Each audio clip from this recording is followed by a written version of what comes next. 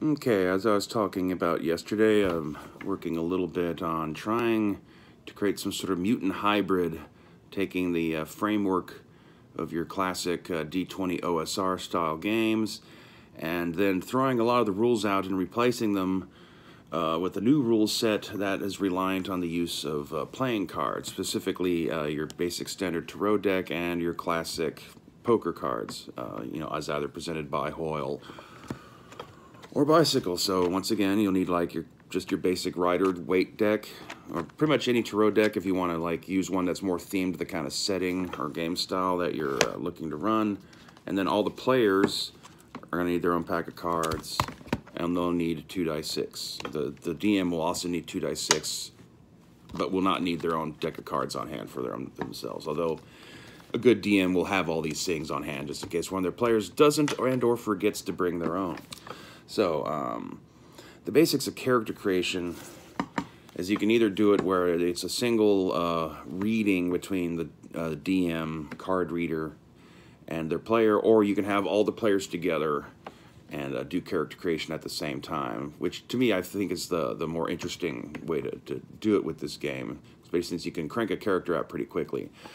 For character creation, it's basically characters are broken into 2 major sections on their character sheet. The one section is dealt with going out of tarot cards, and the other section is based on playing cards. From the tarot cards, basically, your character gets 3 major arcana cards that are randomly dealt to them to define their character's overall class package. The first card will be their character's background. Basically will define what kind of skills that character already knows and has, that they learned prior to the beginning of their adventuring career. The second card will stand in for their class, which is where the character basically is right now. It's their current occupation, and really much more will be used to define what kind of equipment they use and what kind of equipment they currently have. And then the third card will reflect the character's destiny or future, and will basically kind of define what sort of talents and potentials that character has that will increase and become more developed as the character levels up through the course of a game. And I have an idea in mind. I haven't gotten to the point of actually like working out the experience leveling rules yet, but the concept is once you get up to 5th level, you can either choose to remain there at the peak of whatever your occupational game is, or you can choose to basically retrain yourself. You can slide your present and future card down 1 slot so that your current class is now the character's background, and the current destiny is now the character's class, and then you can draw a new destiny card to work towards as you then go through another 5 levels of progress. And the way, if you have a bunch of players sitting out, you can deal the cards one at a time to them so that it kind of like melds the overall luck and reading together. To also prevents any low overlap at all, at least at the very beginning of the game during character creation. Like each character that way has a unique set of things they bring to the table, and since there are 22 different major arcana, and that they each operate slightly differently depending on whether or not you're using the tower here to be your character's background or your character's class or your character's destiny, that gives you like what, 22 times 3 different variations to build characters out of. So, and also, I mean, you could also just get 3 cards and choose where you want to go, or if your dungeon master is open to it, just let people choose what they want out of the book, kind of a thing.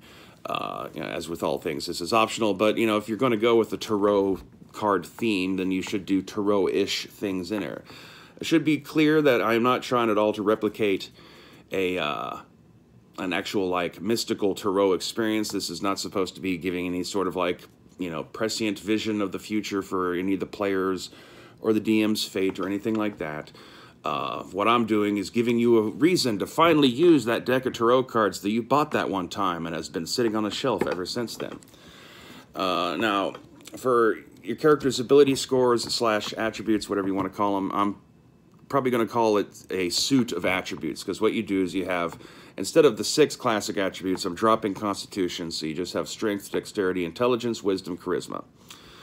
Your character, the player, I guess in this instance, would then take out their Hoyle cards, you know, just randomly deal themselves out 5 cards. 2, 3, 4, 5. And in that order, you get what your character's attribute numbers are. So their strength would be a 5 of clubs. Their dexterity would be only a 2 of spades. Jack would be, or the intelligence is a jack of spades. Wisdom, pretty damn wise character here. We got a king of hearts. And for charisma, a 5 of diamonds. So the reason you do keep track of the suit is there are instances through how the game actually runs in play where you have stuff like resonance, where if depending on the type of skill or attack you're using and the attribute that determines, you know, the basis for your success. If you have cards in the player's active hand for whatever the encounter is, they can use a card that matches that suit. Say, for instance, you know, we got the intelligence here of the Jack of Spades, right? Your character's trying to do some sort of intelligence-based skill. And they have that as their basis, but the difficulty is really high, and they want to make sure they get there. So, you know, you start off with the Jack, so that's a 10.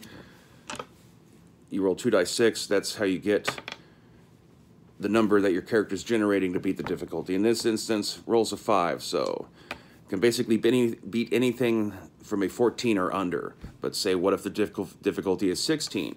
Well, normally that would be a failure, but since they have the attribute suit as a club or a spade, if you happen to have another card that is a spade in your hand at the time, like this 2 of spades, since there's resonance and synergy in terms of the suit, you can add this 2 to that intelligence skill check to then get it up over the difficulty number and still manage to succeed. But you can only do that with cards that match suits to the thing being used as, like, you know, the primary attribute that's at the basis of whatever kind of action the character is accomplishing.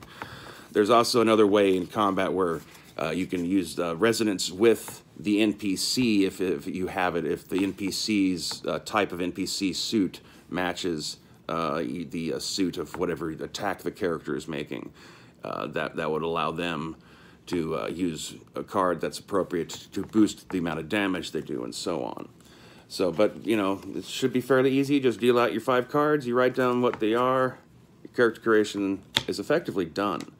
In-play characters, like I said, at first level you'll start off in whatever combat encounter or social encounters, all that other kind of stuff. You know, your character will draw a hand of 5. As they increase in level, they can keep more cards in their hand. Generally, you'll get to only replace 1 at a time at the end of a turn. So even if you can spend a bunch of your cards one round, but then you're going to have a lower pool of cards unless you manage to just not use any of your cards a couple of rounds and build yourself back up to a full hand. There's no hit points. Well, I guess I could just describe through the whole combat sequence now, couldn't I? Where did I put that? Here we go. So, you know, first part of the combat sequence, draw initiative. Player chooses a card out of their hand that they want to use as their initiative. You know, your immediate instinctive reaction is, well, I'm going to put down my highest card, but that also means you just spent your highest value card that you could have used in some other combination. So anyway, out of everyone's opening hand, the players all draw 1 card to be their initiative. The DM will assign 1 card out of the minor arcana part of the tarot deck as initiative for the various NPCs that are in play. The DM's hand is limited to the number of PCs that are there and the number of NPCs that they're controlling combined together. Each round, you start off, you can, you know, characters can have a move or use object or talk action for free. They are also able to make a single attack for free. Melee is based on the strength plus a roll of 2 dice 6. Ranged is dex plus 2 dice 6. Spells are generally going to be wisdom plus 2 dice 6. Enemy targets do have an armor class, just classic ascending, got to roll over a 10 kind of stuff. And as this is describing, if it's possible that the character making the attack has a form of resonance with the target, then that character can use cards out of their hand to increase the amount of damage they do or increase the likelihood of being able to strike them in the first place. Upon being attacked, a target, if they want, can use any card in their hand to increase their AC temporarily to kind of reflect dodging or some other maneuver. if they don't choose to play a card or they don't have any cards left, they are reliant purely just on whatever their flat AC is. Damage is generally going to be 1 or 2 dice 6, depending on the kind of weapon. As said, if the attacker has resonance with the target, they can potentially boost that with a card out of their hand. Target can then soak the damage. Instead of having pit points, what you do is basically you're trying to, the amount of points of damage you do are trying to knock the cards out of the opponent's hands. So basically, say, you know, the attack does 5 points of damage, and you got a 2 and a jack available. Now, you got to soak up that damage. The 2 is not going to be enough. The jack, even though it has more points than just 5, since it counts for 10 points, you still have to basically spend it to suck up that 5 points of damage, only leaving you with 2, but then you also will still get to redraw cards at the end of your turn. As long as a character does not take any damage in excess of what they're capable of soaking, they're fine. Even if it does reduce all the cards out of their hand, as long as there wasn't any damage beyond that, that still would apply to the character's fine. If the character does take any damage beyond what they are able to soak with cards in their hand, that character then gains the injured status. If they find themselves taking damage that they're not able to soak while injured, that character is dead. You can, after all that, make a bonus attack. If you have a card in your hand that is the same suit as the attribute you're using to base your attack, your first initial free attack on. Let's say, for instance, the dexterity being the 2 of spades. That's pretty low, but you use it, you roll your dice, do all your thing, you've had 1 attack. Well, because the dexterity is based on a spade, if you want to make a bonus ranged attack, you can, if you have another spade card in your hand. In this instance, instead of using the attribute, this card now becomes the base for second bonus attack. So you take the value of 10, you roll your 2 dice 6 and add that together and see if you beat the target's AC.